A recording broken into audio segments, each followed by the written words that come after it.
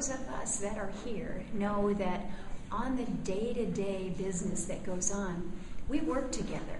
Whether it's Senator Bingaman and I as we chair and co-chair the Energy Committee, or whether it's members on the Appropriations Committee as we work to advance initiatives, there's a lot of good work that goes on in the Congress, but that doesn't make the news. What makes the news is when we're fighting and bickering and in gridlock. But I think it is important for people to have hope that we will put aside the partisan bickering and the infighting and the kind of scrambling to get on top. That's what Alaskans expect. That's what Alaskans want. As I have been traveling the state throughout this summer, and more particularly this last August, I heard so many times over, I can't count. They would say, Lisa, we're not quite sure what the solution is in Congress.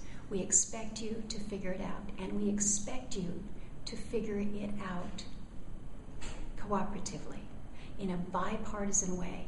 That's what Alaskans want. I think that's what people around this whole country want. And I think that's what you saw a little bit of today.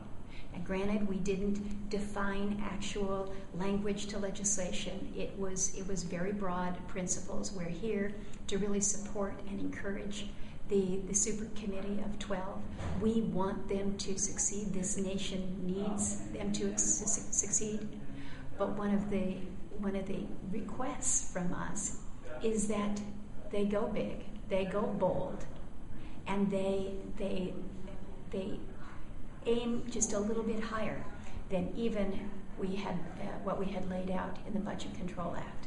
Let's get to a $4 trillion reduction in savings. We can do that. In fact, we must do that, not only for the future of our kids, but what it means in the here and now as the markets are looking at the strength of our nation and our credibility.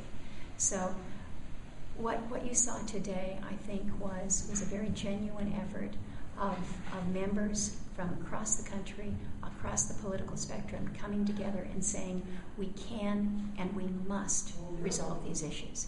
And the only way we will do it is by resolving them together.